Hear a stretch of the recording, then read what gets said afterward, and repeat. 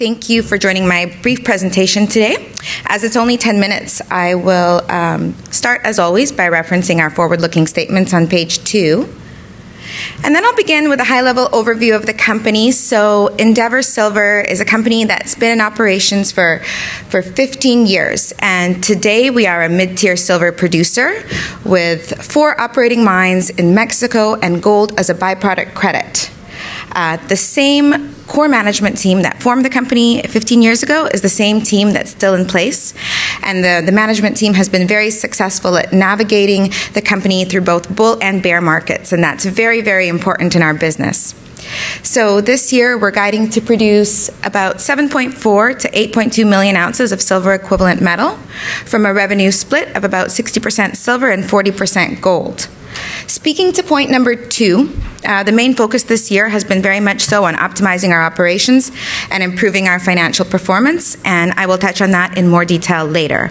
However, the main concept that I would like to leave you here, the main part of the investment thesis for Endeavour Silver is our compelling growth profile. We have a very special Greensfield discovery in our portfolio that is now development ready, and it will potentially double our production while significantly reducing our costs. So while the rest of our peers in the space are transacting to fund this type of runway growth, we already have it in the portfolio and we already have it in place. From time to time, as a company, we do look at M&A opportunities, so we are on the acquisitive side, and specifically for us, we favor transactions on the asset level more so than the corporate level because we feel that generates more value. Lastly, our stock offers an industry-leading beta to the price of silver. In terms of our capital structure, we have 135 million shares out, which for a company that's been in operations for 15 years, that's very impressive. So we are very shareholder focused from that regard. We're listed on several exchanges, including the TSX and the New York Stock Exchange, where the majority of our liquidity comes from. And additionally, we're also listed on the Frankfurt Stock Exchange. As an executive management team, we're a very investor-friendly company, so we get out there to share the story several times a year, internationally, to make sure that new and current investors are well informed of what's going on. And for this reason, we have a very liquid stock. So right now we're averaging just under 5 million shares a day traded amongst all of the exchanges, which is very significant. We've got 9 banks that cover the stock on both the Canadian and the American side. In terms of our core assets, we are comprised of 4 underground mines in Mexico, 1 development project, and 6 exploration projects between Mexico and Chile. So we have a very loaded development pipeline to fuel future growth. And the reason why we have this runway growth in place is because our CEO, Bradford Cook, which a lot of you may know, as Jay said, he's been coming to the conference for over 10 years, and he's an educator and an advocate of our industry, very well regarded and well respected. He's a geologist by background, and he's got over 40 years experience in the business. His expertise is on finding new discoveries, and he has a successful track record of doing just that. So this is why one of the main differentiators for our story is that we have this amazing growth profile in place. Touching on recent highlights, as I mentioned, we are fully focused on optimizing our operations. We've actually had operationally a tough year. We encountered some operational obstacles at 2 of our 4 mines, and in the second quarter, we announced significant changes across all of the mines, everything from a reduction in the workforce to make it more efficient, to changes in the mine plans, changes in mine site personnel, and there was a number of changes. So we're starting to see traction from these changes now, and we do expect a full recovery towards the end of the year. As a quick recap of current news, we purchased additional lands at Guanaceví to augment mill feed with high-grade ore. We announced commercial production at mine number 4, the El Compass mine in Zacatecas. And we received our final tailings permit for the very exciting Terronera project, which marked a major milestone for the project path moving forward. And that's actually a really good lead-in as to what I want to discuss next, and that is the growth side of the business. That's the area that I'm most passionate about, and it certainly will be the main value driver for our stock. So the Terranera asset is located in Jalisco State, which is about 1 hour away from the resort town of Puerto Vallarta. And it's a very unique asset in that it's high grade, it's got high margins, it's got both a gold and a silver component, and it truly is a district scale opportunity. However, this year, our focus is shifting from exploration to the development side of the business as we gear up for the start of construction. To date, we've published 2 technical reports on the project, and we are working towards a final iteration of an updated PFS, and that document will give the board enough confidence to approve a production decision. In the meantime, we're also working in the final stages of securing a very attractive debt financing package, and that package will kickstart our construction, which is about an 18-month schedule. So as we advance this project and move it forward, every time we publish a new report, the project is getting bigger and better, and we're getting more confidence and comfort around the inputs. So here you can see very robust project economics paired with a 12-year mine life, and that certainly secures the growth of the company. I should note that since we will be providing one more updated PFS, you can expect that some of these parameters will change slightly, but they will be comparable.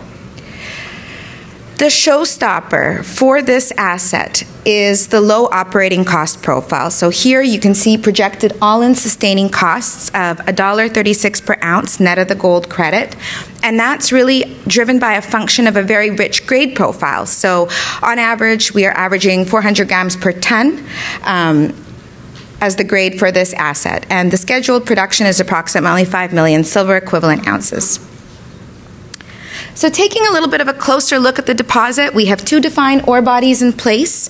There is the La Lutz vein and the Terranera vein. And the La Lutz vein at the bottom, the magenta color represents very, very high grade. So we're talking about 1 kilo a ton. And this deposit will be used as a sweetening agent to front-end load the production profile. That is one of the key changes in the new PFS, and you can see we're doing exactly just that. So the grade profile doesn't dip below 400 grams per ton until after year 5. And the very act of cherry-picking the high-grade material and bringing it up to the front of the project is one of the best ways to improve cash flow for our shareholders and returns and improve the project economics. I should also note that with regards to some of the major long lead equipment items, we have secured deposits to ensure that we stay on track with the schedule. And then getting into our operations very briefly, the Guanaceví mine located in Durango, this is our oldest mine, and for this reason has been underperforming and generating disappointing financial results this year. However, the key is that we have a plan in place to remedy the issue, and the transition is taking place this year. So what you're seeing in the black blocks represents 15 years of mining, and we're mining essentially deep, low-grade, high-cost ore bodies. And in the meantime, we're developing fresh new ore bodies outlined in red.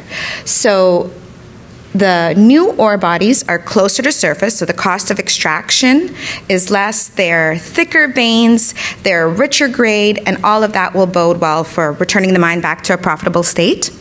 So the Malachi mine is already sending 400 ton per day to the mill. Santa Cruz Sur is on its way to ramping up to 300 ton per day to the mill.